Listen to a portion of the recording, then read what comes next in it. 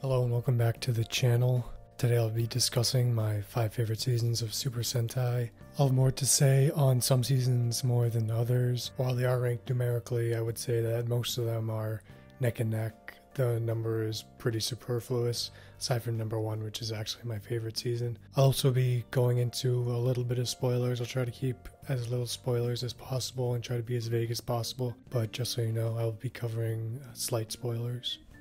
Coming in at number 5 is Samurai Sentai Shinkenger, and this is just a great season.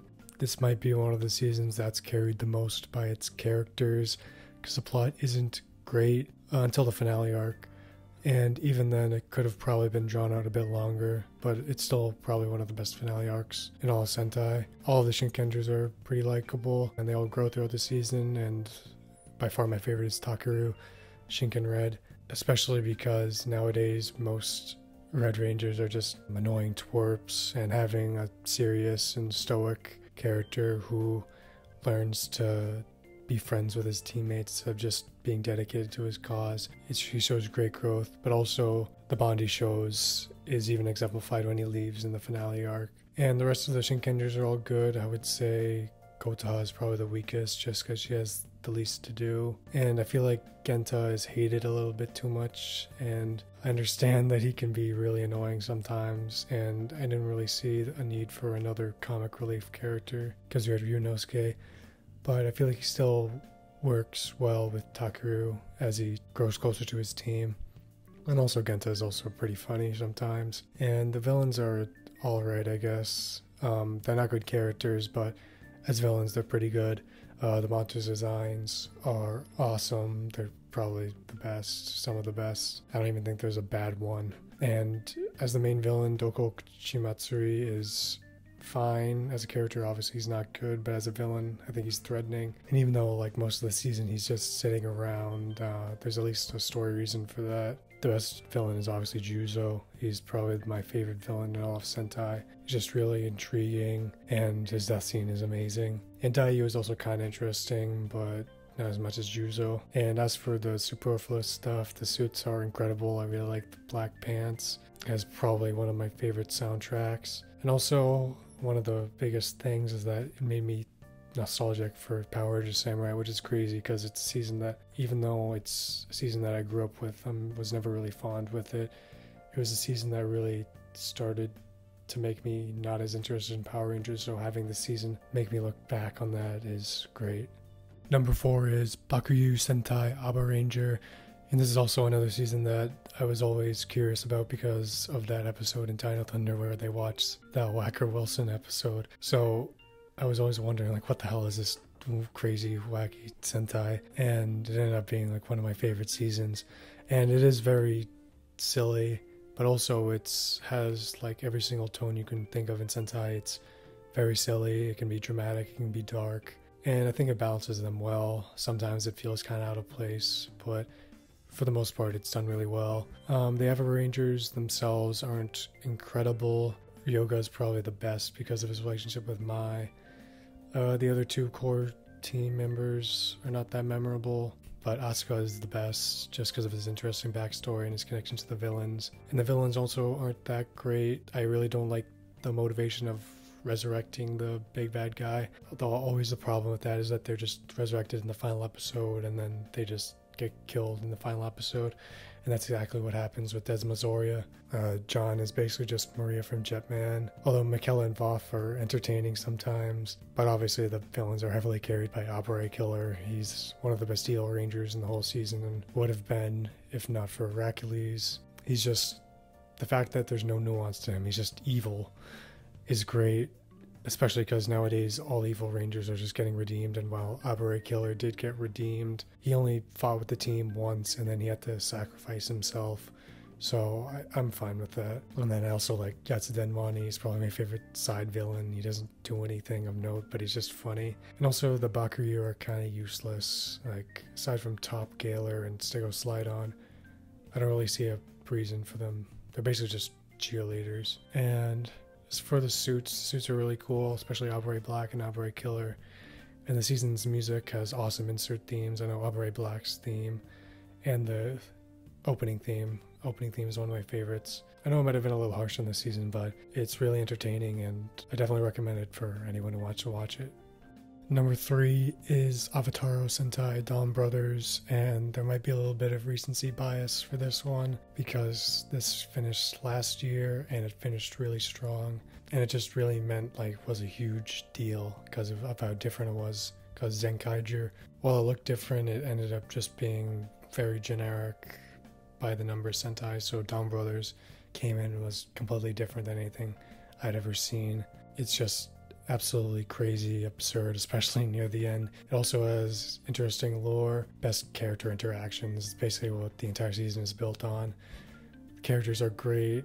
I love Taro. He's basically like this special boy character, but instead of that being his most powerful attribute, it's his downfall because he can't get any friends because of how weird he is. And he also has like a similar arc to Takeru from Shinkenger, where he just learns to be closer to his team. And I really like Haruka. She's my favorite Yellow Ranger. She has the best reactions.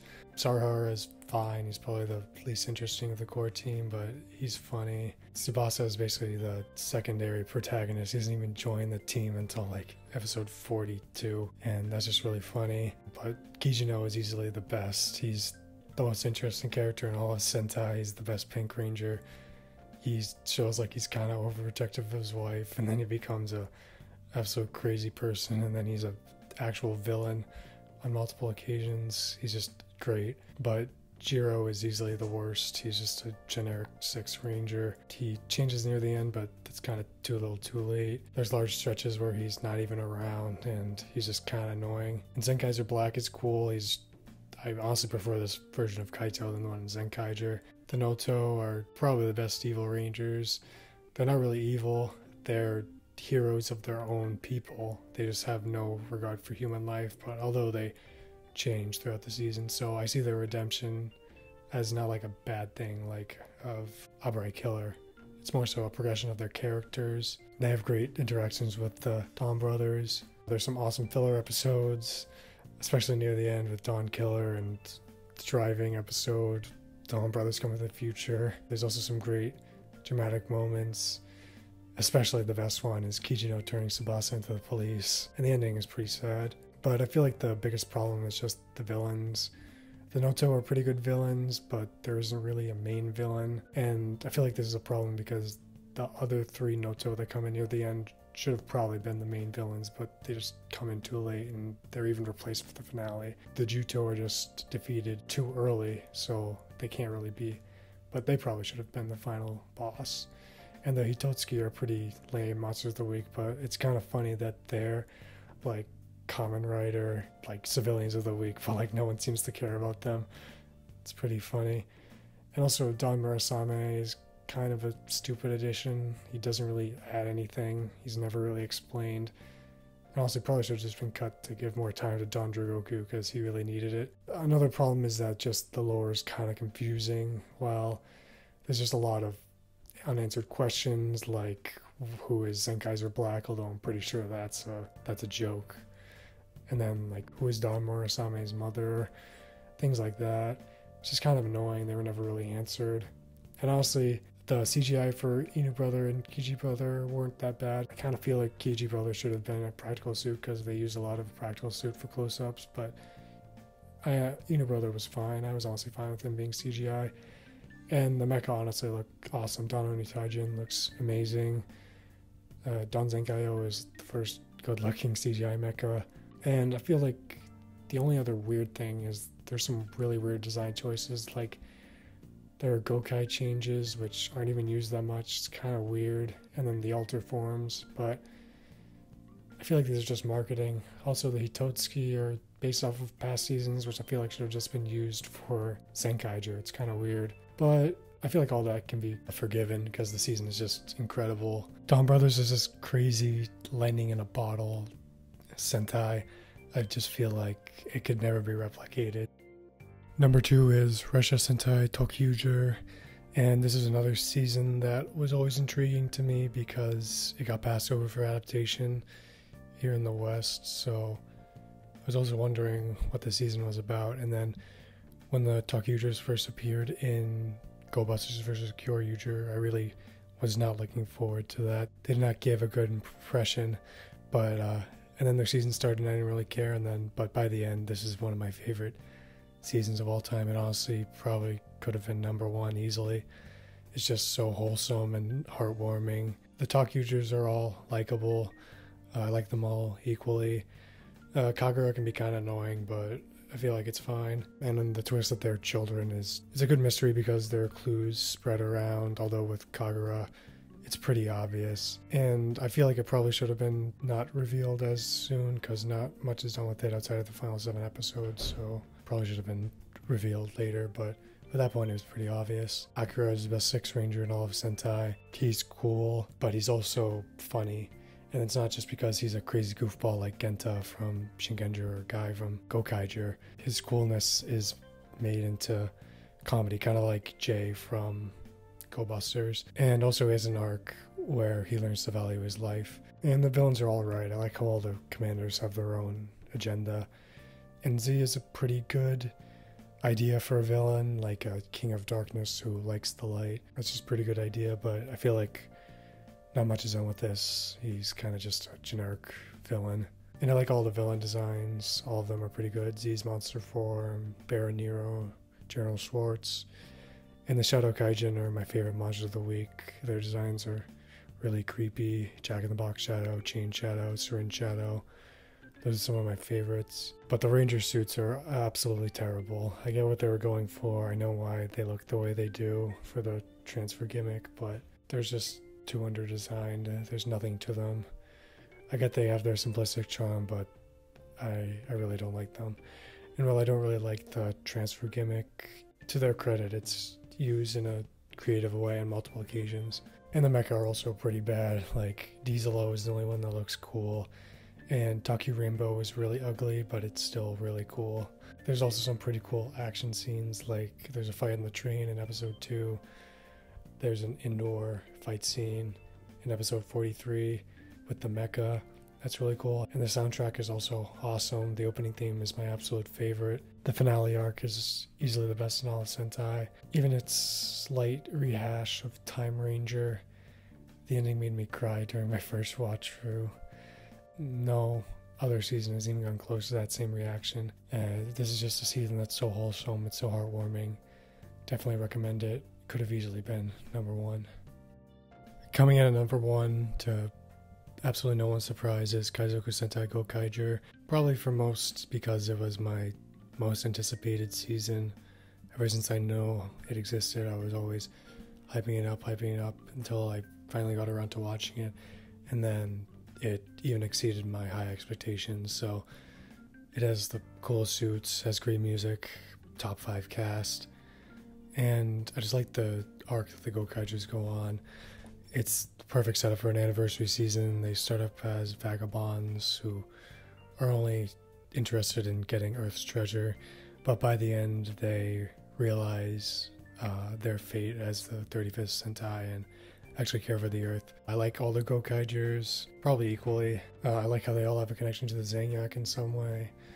Captain Marvelous is my favorite Red of all time, mostly because of his attitude and charisma. He's like a roguelike character, but at the same time he's still a great leader for the team. And I like all the other ones well enough. I don't really have much to say about them, but they're all great. And I thought Guy was going to be really annoying, and he is annoying sometimes, but I feel like having a Sentai fanboy as one of the characters is pretty funny. And I ended up liking him well enough by the end. And I thought all the fan service episodes were done well, and they felt earned. The weakest part of the season is probably the villains. Like, the Zanyak are really generic. They don't really have much redeeming qualities.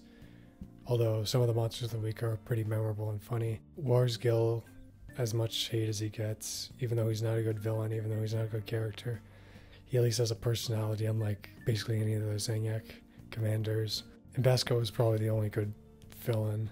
He probably should have just been the main villain. And the final 2 episodes with Basco is probably the best 2-parter in all of Sentai. And I also like that not all the episodes were anniversary based. And I guess also the mecha aren't that great. Gojujin is cool, but Gokeo and all its forms aren't that great.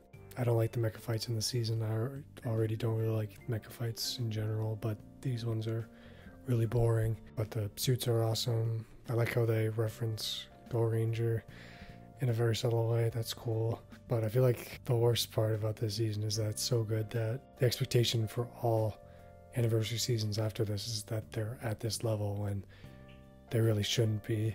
Nothing is going to be as good as this. So yeah, Go Kaiju's number one. It's awesome. Highly recommend it. If you're going to watch a single season of Sentai, I would say this is the one. Thank you for watching, and I hope you enjoyed the video.